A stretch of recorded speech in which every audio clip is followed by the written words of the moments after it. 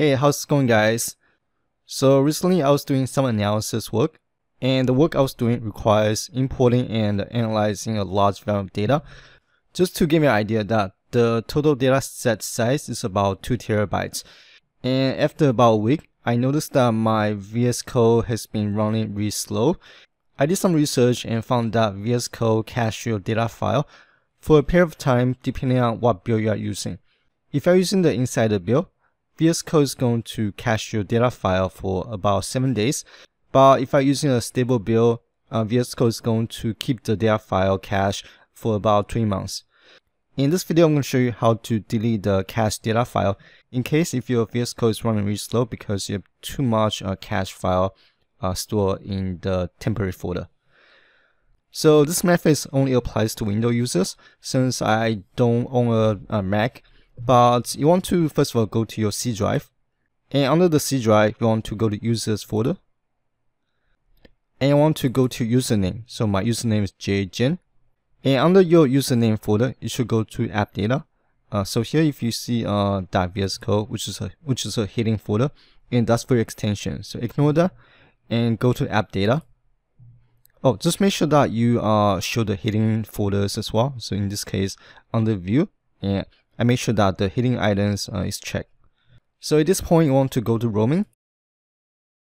And under roaming, you want to look for code. So the code folder is for VS Code. And within the code folder, there are 2 folders. One is the cache folder, and the other one is the cache data folder.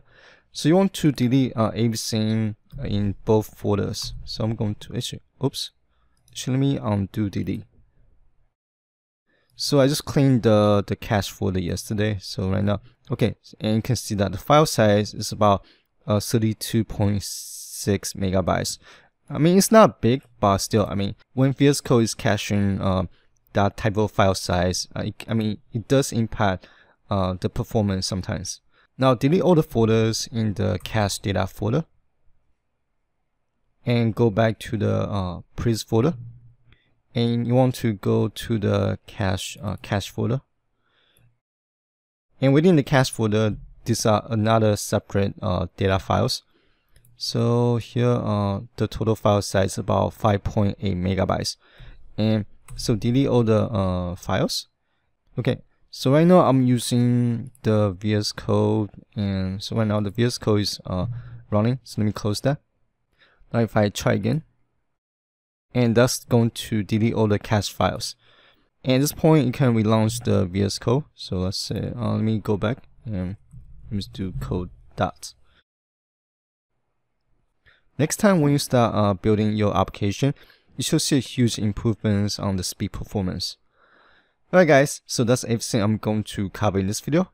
And hopefully you guys found the video useful. As always, thank you guys for watching. I'll see you guys on the next video.